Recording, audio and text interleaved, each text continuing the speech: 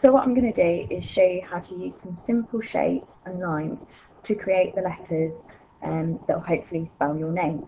So as you can see, I've started out with Mrs. and I've just used the tools that are up here, standard tools that you get on Google Sketchup.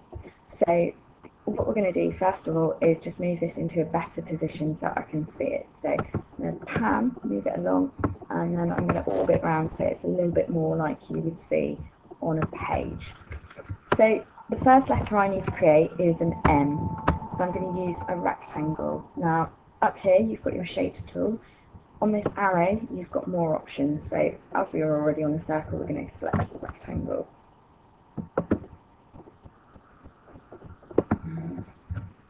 And I'm going to use this pencil to create columns on either side of the M.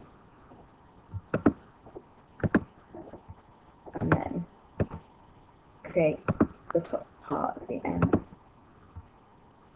Now, hopefully you can see there's an M inside there.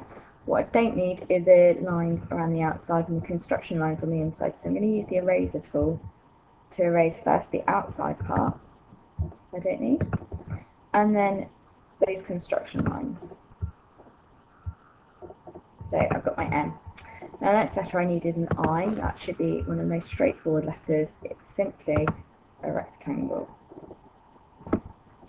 The next letter I need is an R, so I'm going to correct it the same way that I created the one you can see, which is a rectangle to start out with.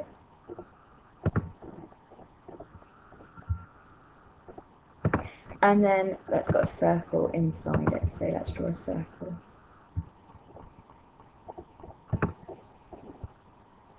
The circle needs to be bigger than that, so to get rid of that, I just pressed Ctrl Z and that got rid of my the last thing I did.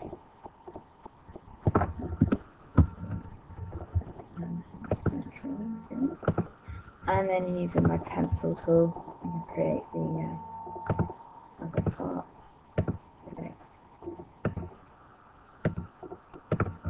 And then delete out the bits I don't need.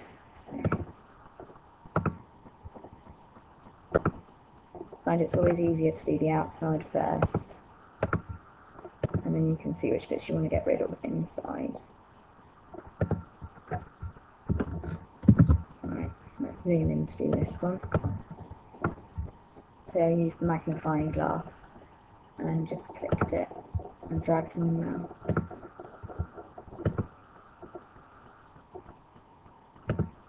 There we go, and then opposite for that. The next one is an E.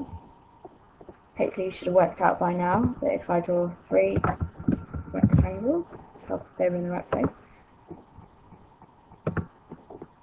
then I've got 2 lines I need to delete, and that will give me my E.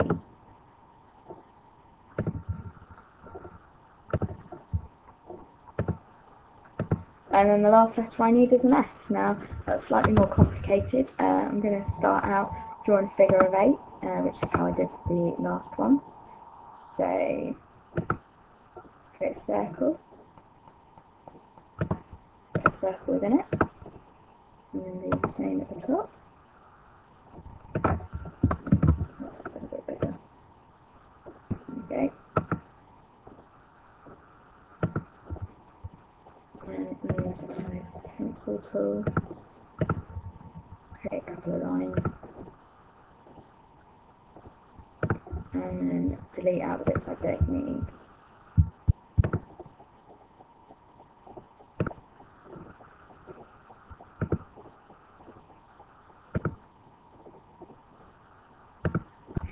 If I zoomed in for this, I think.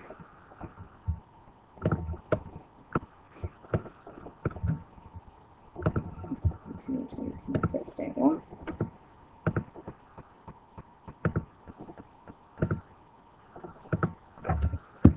Okay, and if I zoom out, hopefully you can see that that spells Mrs. Myers.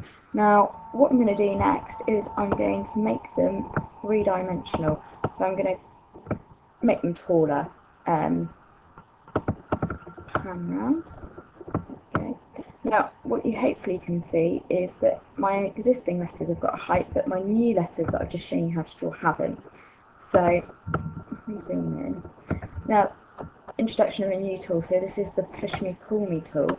And if I click on it, hopefully you can see in this corner it's growing and shrinking and amending the shapes. So what I'm going to do is, when it's dotted, it means that that's the bit that you're going to select. I'm going to click on it, and then I'm going to pull it up. Now, because I've already got some letters, I'm just going to go to where my existing letters say endpoint, and then they'll all be the same height. So I can do that with that one. That bit. There we go. The last one. So now I've got three-dimensional letters, and the last stage would be to colour them. So I'm going to follow this purple, turquoise, pink pattern, and all we need to use is the fill bucket. Now here you can have all sorts of different materials, don't have to have colours, so you could have carpet, you could have metal, pick whatever you like. I just quite like these colours, so I'm going to use them. And I've currently got this one selected, that's that one there, and I'm just going to fill it in. Now, the only thing is you have to zoom in, and you'll have to rotate it around to be able to see all of the different sides of your shape. So if I do all of the ones that are visible, and when I rotate it around, what you'll see is that there are still sides that haven't been coloured. So let's just select the bucket again. And that side. Rotate it around. Oh, let's try again. And then I'll be done. So what I'm going to do is I'm going to pause this for a moment, finish it off, and then come back to you when I've got my final word. So as you can see, I've coloured the rest of them in. Hopefully now you can see that all of the letters are three-dimensional. So now it's your turn. Have a go and see if you can write your name.